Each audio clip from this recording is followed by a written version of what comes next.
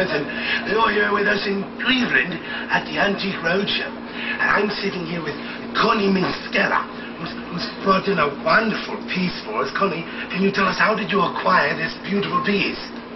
It's a flask that my grandmother gave to me. Well, look at that. Now, can you tell us, how did she acquire this beautiful flask? Look at it. I don't actually really know. It was just something that was always in her bedroom at home. I should say that there's much more to this flask than only its beauty. Can we take a look at this? Do you see this hallmark here? Can we see this mark? I don't know what that is. Do we see this? I don't know what that meant.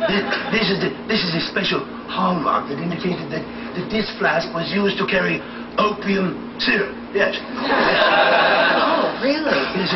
They're becoming quite rare and rather collectible. Yes. I'm sure you didn't know that your grandmother was an opium junkie.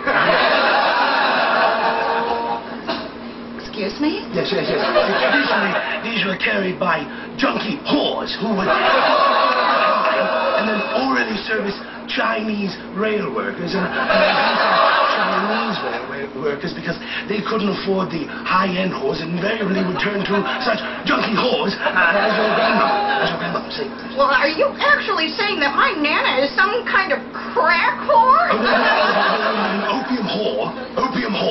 Well, I have you know that my Nana was a very kind and generous woman. I should say, Connie, that she's extremely generous.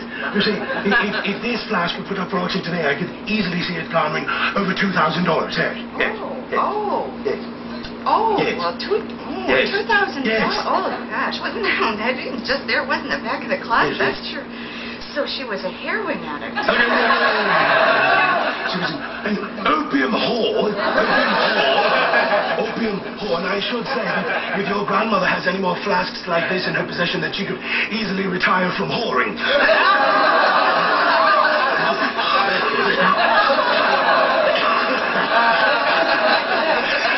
Well, we'll be back shortly with another segment on the Antique Roadshow. Hey.